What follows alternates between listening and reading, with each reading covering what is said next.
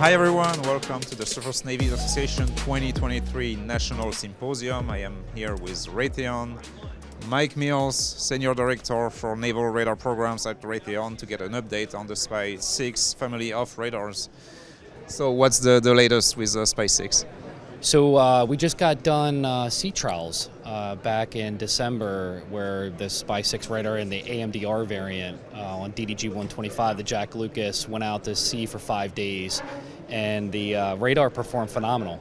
So met all its objectives. A very exciting time to be on the program.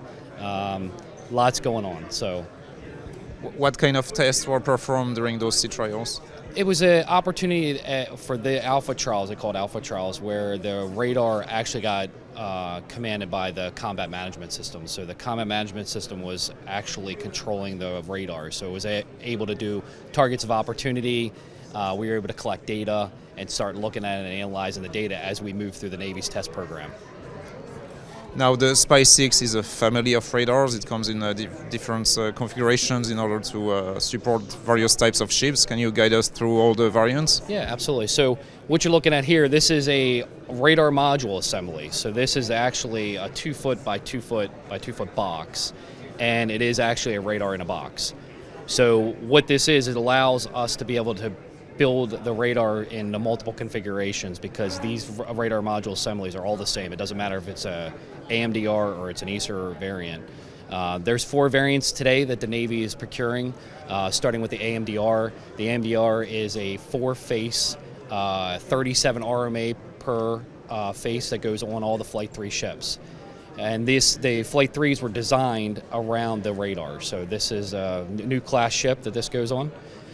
Then you go in the ESR variant, which is the Enterprise Air Surveillance Radar. That's going on all the amphibs and carriers. So you have 2 configurations today. First one being the V2. That is a rotating version, so that goes on the amphibs, and then you could go into the Victor 3, V3 configuration. That's the 3 fixed face configuration that goes on all the carriers. Both the V2 and V3, those are all 9 RMA configurations. Today, we've already delivered to 5 ship sets of hardware for the Flight 3 ships. The first carrier, CVN-79, the John F. Kennedy, it's got all its hardware installed. We've delivered that. And then the first V2 has been delivered to LPD-29, so that's the first rotating version going on amphib. We're also getting ready, there's a Victor 4, which is the 24 RMA configuration. That's going on all the Flight 2A ships, so that's what they call backfit. And the Navy's getting ready to award that in the next couple months. So you've got multiple variants from the AMDR, which is the 37 RMA, the V2, which is a 9 RMA rotator, and then you've got the V3, which again is going on the carriers and the frigates.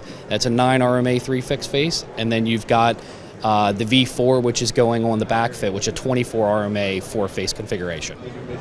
And what kind of new capabilities or mission sets do SPY-6 bring to the sailors? What the big thing is, it's range. And what I mean by range, how far it can see to search, detect, and counteract. What that does for the sailor today, bringing this capability, is it allows them to carry more offensive missiles than defensive missiles, because how far this radar can actually detect. Which is a great capability. The other thing is you can do simultaneous air defense. So you can also do ballistic missile defense with cruise missiles. You can do air and surface ships, and all simultaneously, which is a key that they've never been able to do before. So Mike, we are in 2023. What's next for the program? Big things are, we're right now under contract today for 25 ship sets of hardware. So the Navy awarded us what we call our full rate production contract back in March.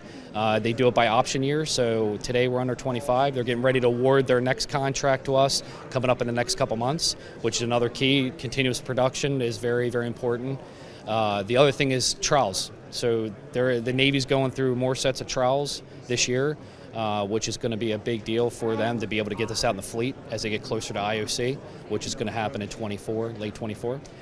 The other thing is we're going to be activating CVN-79, so a lot of integration going on this year with CVN-79 to bring that online, and they're going to start their trials next year. and then LPD-29. So late this summer, LPD-29 will start their trials. So a lot of work going on in shipyards right now with us integrating these radars. Last but not least, are you active on the international front? We are. So today we've got about 10 different countries that we're working with. Very, very important. We've been doing a lot of meetings with the Navy to educate them on the radar.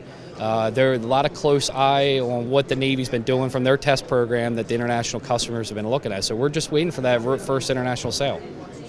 All right, Mike. Thank you very much. Thank you.